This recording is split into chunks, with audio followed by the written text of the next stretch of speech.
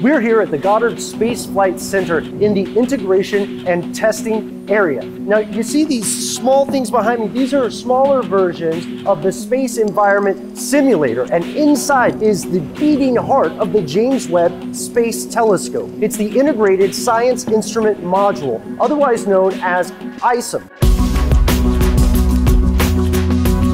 In just a few years, the James Webb Space Telescope will fundamentally change our understanding of the universe. With a massive 18-section mirror measuring 6.5 meters in diameter, the James Webb will allow our species to gaze through time to the formation of some of the first stars and galaxies. That's pretty cool stuff, right? But how does it work? It all depends on what's often called the heart of the James Webb, the ISIM. The ISIM houses all the light-detecting instruments on the satellite. This includes an array of instruments such as a specialized infrared camera, spectrographs, and more. We spoke with instrument systems engineer Begoña Vila to get the scoop on what these instruments sense and what sort of science we expect to conduct once the James Webb is in orbit. So we have four main instruments, which are the ones that are going to be taking the science in space, and when those instruments are put together, we call that the ISIM. So the instruments, each of them has a special capability, so they complement each other very well. We have one of them called NearCam. It's a camera. It will take images of different parts of the sky.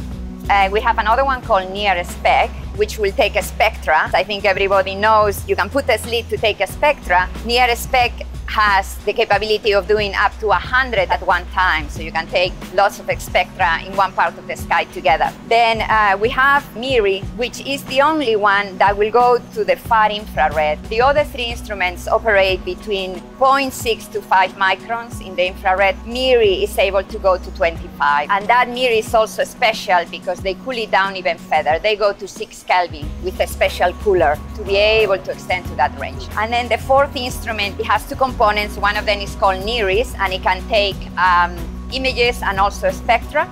And the other one is the fine guidance sensor. So the fine guidance sensor is one of the critical components of the telescope because it allows you to find a star in the sky wherever the other instruments want to observe, and it's the one that will help to keep the pointing of the telescope really steady so all the other instruments can do the science. And there's an important point here. We're talking about shooting some tremendously sensitive instruments into space, so we need to be sure they can withstand the rigors of the journey. This includes stuff like the intense vibration of launch and the immense heat of the sun. So before ISIM ever leaves the ground, scientists put it through a battery of extensive tests to simulate the conditions of space. Temperature testing is one of the most crucial aspects of this program. Since these instruments detect heat, they need to be as cold as possible, but they still need to work while in these incredibly cold conditions. This is where the sun shield and temperature testing come in. We spoke with aerospace engineer detailee Jody Davis to get more information about the testing process. So there are four main instruments, and they have near infrared and mid-infrared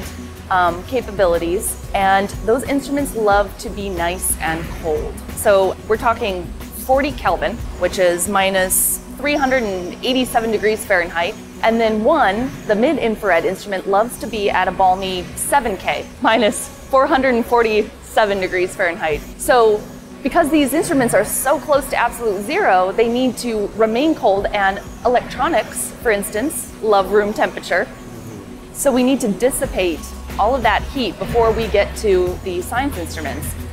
So we have what's called a harness radiator. So all of that we test here at Goddard, and we go through a very large, extensive test sequence as we build up ISIM and then the rest of the telescope. So right now, actually, we're standing in front of a cryogenic vacuum chamber, and that actually has ISIM in there right now.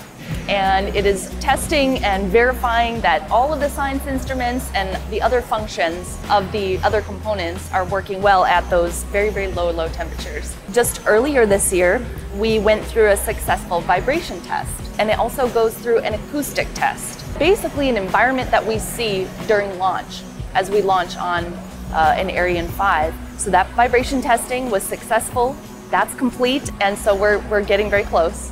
So there you have it, ISIM, the Integrated Science Instrument Module. From STEM to stern. This thing's gonna fly 1,000,000 miles into space. And if you'd like to learn more about what it finds, then stay tuned and check us out at now.howstuffworks.com.